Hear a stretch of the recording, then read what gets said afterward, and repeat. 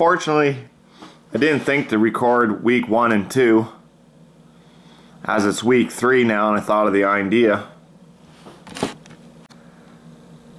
So this is week 3. Underneath the nail, it's all got dried blood. And oh yeah, can't forget, this finger here was swelled up almost double the size of what it normally is. And about day 5 or 4 was the most painful. Even if you elevated the hand, it still throbbed. A lot of pain was coming from it, to the point that I had to take some extra Tylenol to make the pain go away. So week 4,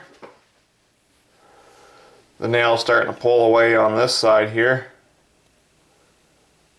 and that's week 4. So we're at week 5.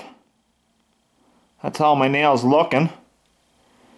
That part of the nail there, it's basically still holding on, and it's on this side, it's starting to open up.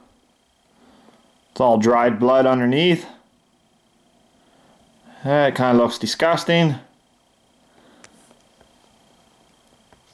and you can kind of see there's a little bit of a new nail there starting to grow underneath.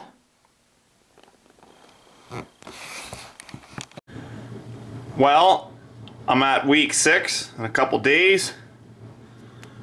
The fingernail is basically ready to come off. Looks pretty grody, but anyways, it's coming.